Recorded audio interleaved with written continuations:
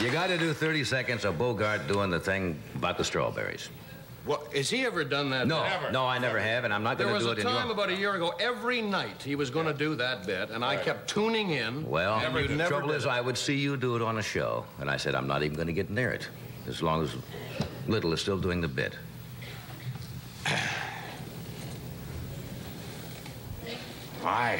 I tried to run this ship properly, but they fought me at every turn. They were all against me. Take the broken tow line, defective equipment, no more, no less, but they encouraged the crew to scoff at me and to circulate wild stories. I was to blame for Mr. Merrick's poor seamanship and incompetence, but the strawberries.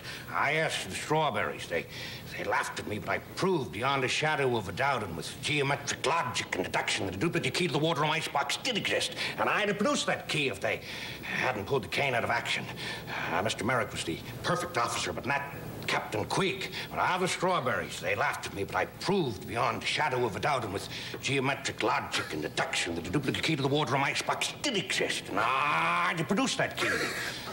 Naturally, I could only recall these things from memory. If you ask me specific questions, I'll tackle them one by one. Oh, that's great. That's why I don't do it.